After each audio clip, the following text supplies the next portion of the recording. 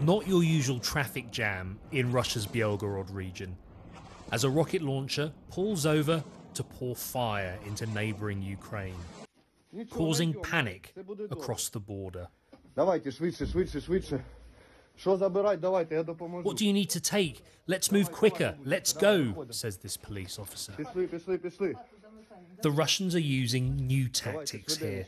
Constant ground assaults and relentless airstrikes, although not all bombs go off. Now Ukrainian troops are withdrawing from some positions near the border.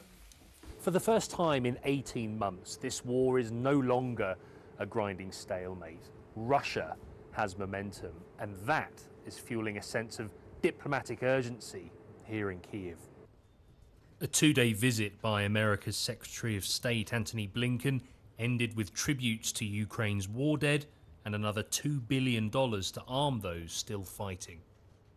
We're rushing ammunition, armored vehicles, missiles, air defenses, rushing them to get to the front lines, to protect soldiers, to protect civilians.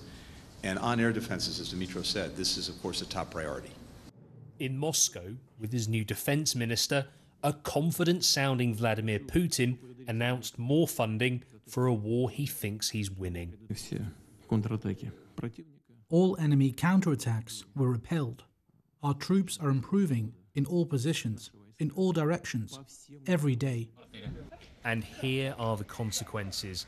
Kherson in the south, like so many cities and towns across Ukraine, is becoming increasingly uninhabitable. Nowhere is immune to Moscow's desire to conquer its neighbour. James Waterhouse, BBC News, Kyiv.